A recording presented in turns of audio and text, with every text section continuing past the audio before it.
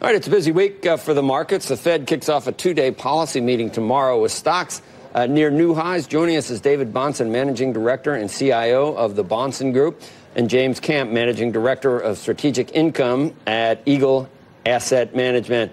All right, David, we'll start with you. You have counted how many cycles of tariffs, easing of tariffs, market goes down on the tariffs, it slowly rebounds. Actually, it doesn't rebound immediately. It sort of stabilizes and then rebounds after we think that maybe some positive things are happening. And that's what we're still vulnerable to at this point? I think we're vulnerable to it. This one does sort of feel like it's possible that we might actually get some kind of a more lasting temporary resolution, and that paradox is on purpose. I think that this time the political implications are much more severe.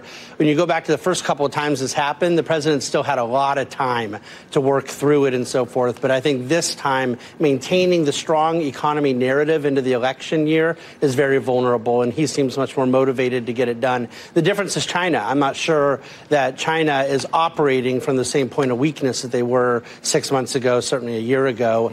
They seem less concerned about their vulnerability, but their vulnerability is not in doubt.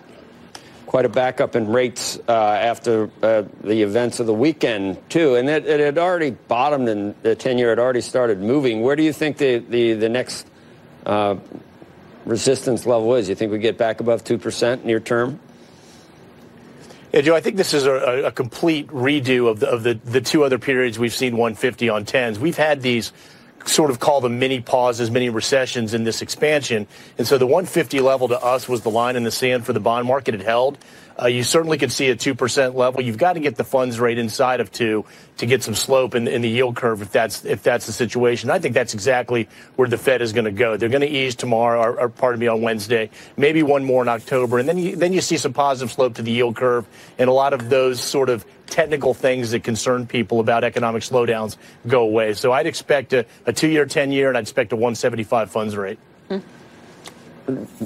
That matter to you, David? Oh, it does. I mean, I think that in terms of the liquidity that they were taking out of the market in fourth quarter of last year, that doesn't seem to be at play right now. There's plenty of liquidity in the market that is, there for risk assets. But I think as far as the shape of the yield curve, the thing that I'm not sure I agree is that it can hold when the Fed brings the short rate down. It's not just the Fed that's moving this week. You've got the Swiss National Bank, well, you've got and the Bank Germany, of Japan, the entire ECB. the Bank of England. Everybody's moving this week. That's You're right. going to hear more from them, too. That's right. And I think that those amount of assets pouring into the long end of our curve is going to continue to hold that yield down, and I don't see that changing anytime soon.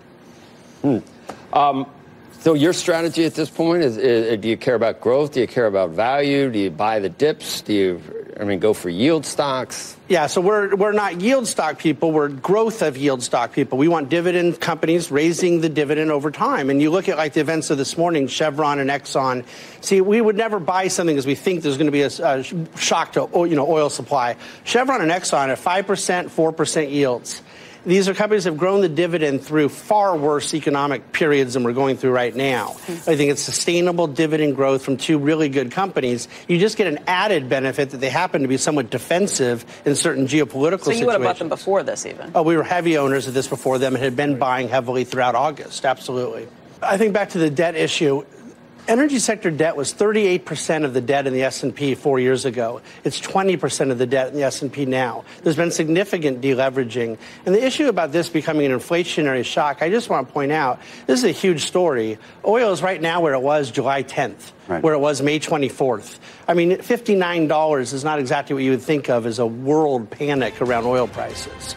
So I don't think that we can anticipate any inflationary lasting concern out of this. Okay. All right, gentlemen. David, thank you.